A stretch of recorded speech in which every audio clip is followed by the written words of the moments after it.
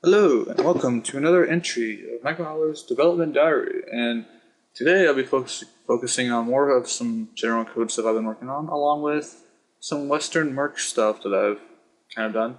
Now, over the past few days, I've been working on getting a custom character and a custom weapon in the game. And I'm just going to open up my editor here and show you kind of the things that are involved in that. And it should load right now, like boom. Alright, so here's our editor, fancy editor. And here's the map. I don't know if it's the current version of what our team's doing, but yeah, this is a little small western town that's kind of been blocked out for our team project.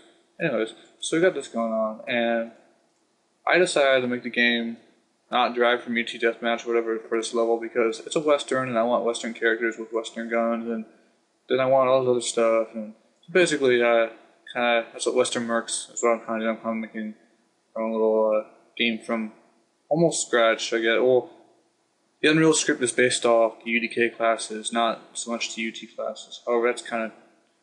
Anyways, long story. Alright, so what I've done is I set up a character, and this character is rigged using an Unreal skeleton found off the UDN documentation, so I don't have to do all the animations for it. It's just there.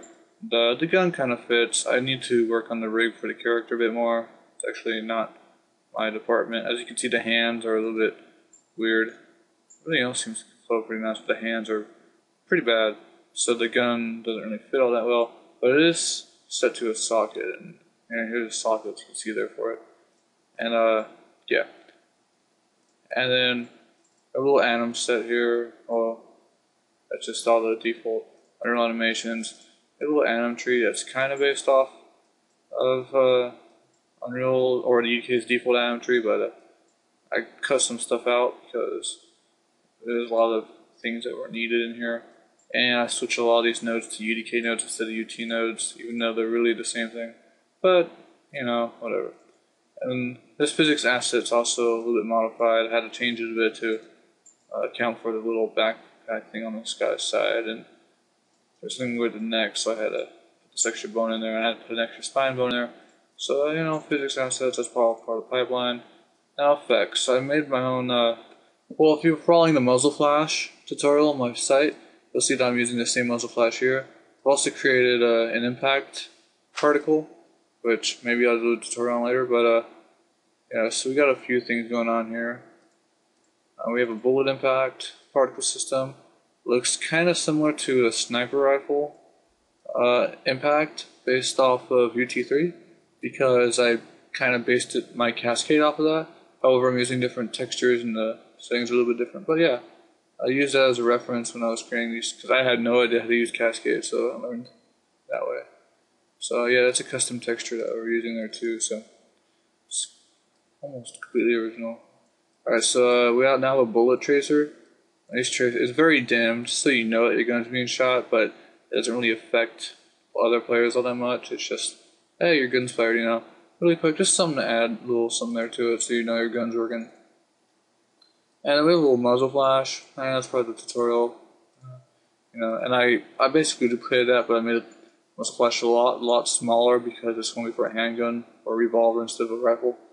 Anyway, so to the rifle itself, oh, sorry. So yeah, I've included sounds. I coded some sound logic too, so it kind of works. There's a little reload and a little ricochet. And there we go. So I also let's to the side.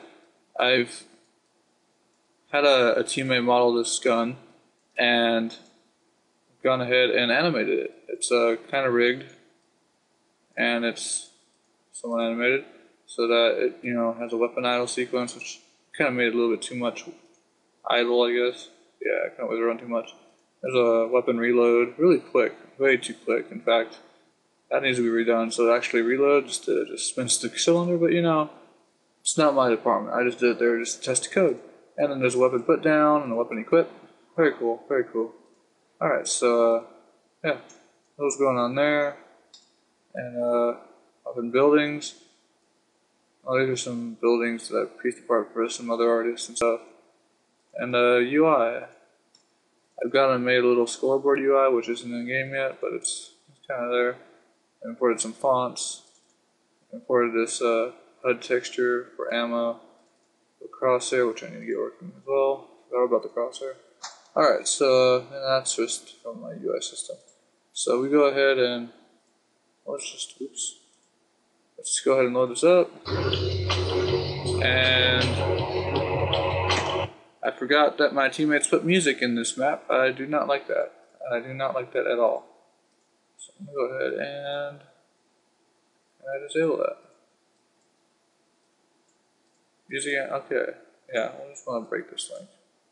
Do not like that. Alright. And I clicked the wrong button. Awesome. God damn it. Yep, it doesn't work there. Alright. So here's our map. You know, you're walking around and stuff. Here's the gun, it fires. You can see that there's 2 muzzle flashes when it fire. Long story, I need to fix that. But yeah. But basically it's all custom weapon code. It's not based off your 2 weapons, so I had to rework some of the functionality that you would find in a normal weapon. So as you can see, we have a 3rd-person model that's attached to our model. And we have a 1st person. Plays the animation, dry, it fires, and you can see we have a little revolver thing that every time you fire, it takes away a bullet out of your chamber. It's kind of cool.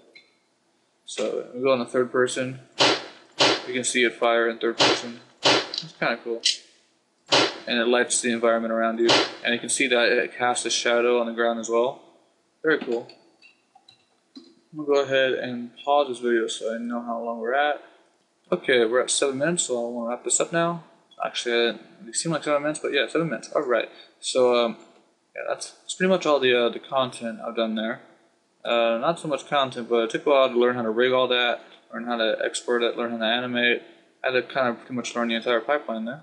And all that stuff also works on a multiplayer environment. So I'm going to go ahead and load up a dedicated server here. And I'm going to load up 2 clients for it. And here we go. Come on, client. Come on, client. I have 3 minutes left. Or actually 2 minutes. And it's always really multiple clients is a little bit slow. Alright. So, hold on. Okay, I want to mute my sound because that music's really annoying. Gotta save out that change. Alright, so here we go. So now we have our players and they're running around, and then you can see models in his gun. I don't know why the gun is offset like that. But if you look at the other client, it matches his gun perfectly. I really don't know what's going on there. Hopefully I'll figure that out. Also, I need to get a texture for this guy. He looks pretty sandy. Alright, so that's cool. And you can shoot him and he like twitches and he can respawn. And yeah, we have this character selection. As you can see, that's not... Well, that guy on the left, he's actually a corpse now. But the girl on the right, Kadu, yeah, she's not supposed to be there. In fact, I have this character selection code thing that's pretty cool, but it doesn't change your character to the right character when you respawn.